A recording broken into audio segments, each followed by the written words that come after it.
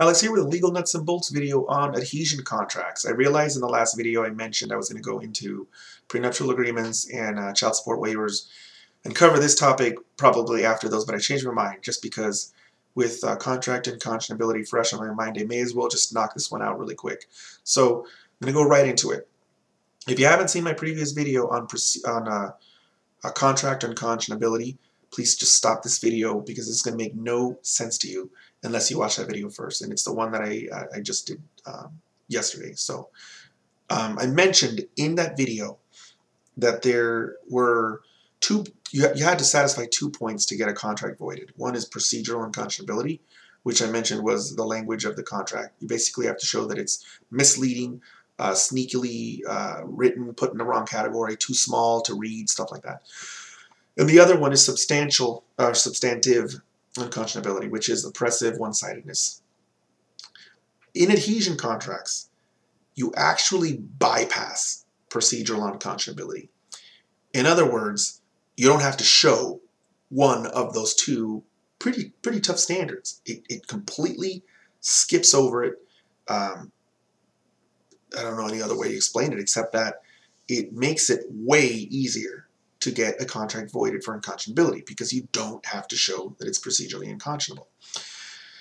Once you show that it's an adhesion contract, you only have to show substantive unconscionability, and that is it, and that is enough, which is actually pretty alarming. That basically is saying that it doesn't matter how forthcoming the language is, how clearly printed it was, how in your face it was. If you can show that it's unfair, it's unenforceable. It's unenforceable, sorry.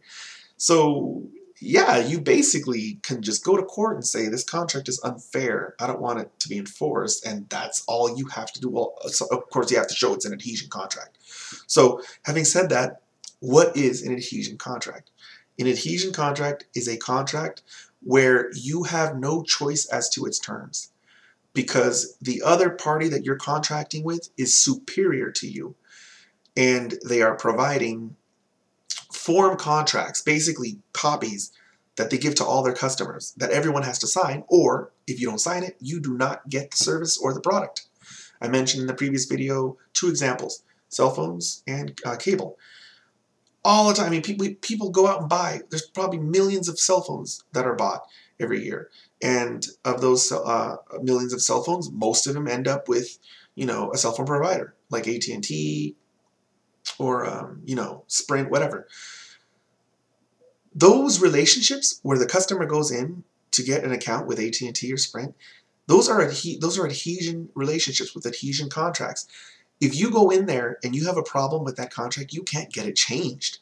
You don't have any bargaining power. They're the superior party. You're the adhering party. If you don't agree to the terms of the contract, you don't get the phone. It's that simple.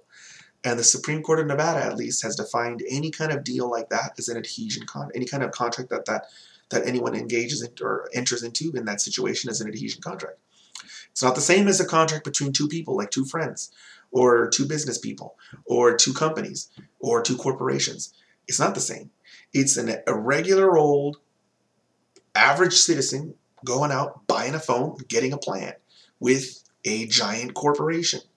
The corporation has all of the power. In that situation, you are signing an adhesion contract. You do not have to show procedural unconscionability. The whole contract is automatically considered procedurally unconscionable because you had no choice as to its terms. If people don't like that, they need to think really about the reality of life because, I mean, some people say like, yeah, well, if you don't like it, then just don't get the phone. But that's not fair, and it also sort of sets this this kind of mentality of where contracts are no longer about coming to an agreement. They're all about finding a way to screw the little guy over. If you take away that principle, the adhesion contract principle, it's too easy to fall into that mentality of, you know, these people, these millions of people who are going to sign these, they're not going to read them because they want the phone. They don't care what's in that contract. They're just going to sign it.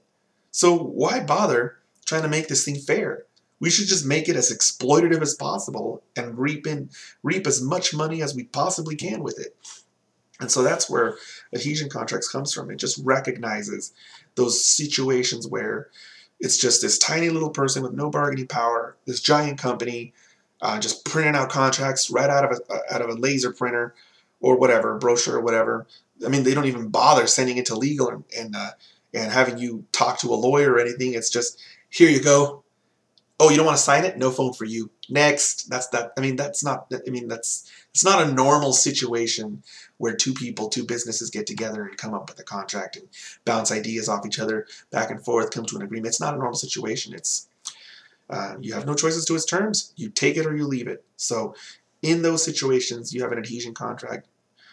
If you sign that and it ends up in court, it doesn't matter how fair the language was written and how easy it was to read. All you have to do is show that it's unduly oppressive or one-sided, and that is enough. Some examples I've seen is provisions where, like, the company will say that if they win the lawsuit, they get attorney's fees, but if you win the lawsuit, you don't. I mean, that's one-sided.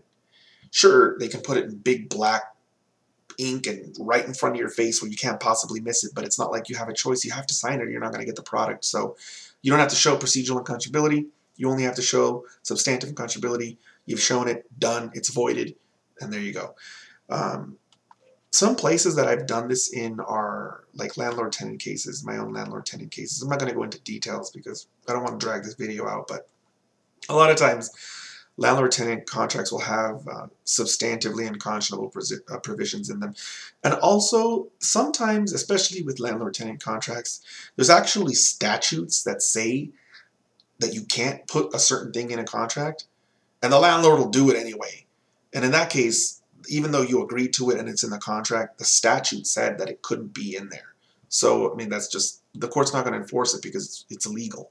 One example I had in my case was a security deposit where they had a non-refundable pet deposit.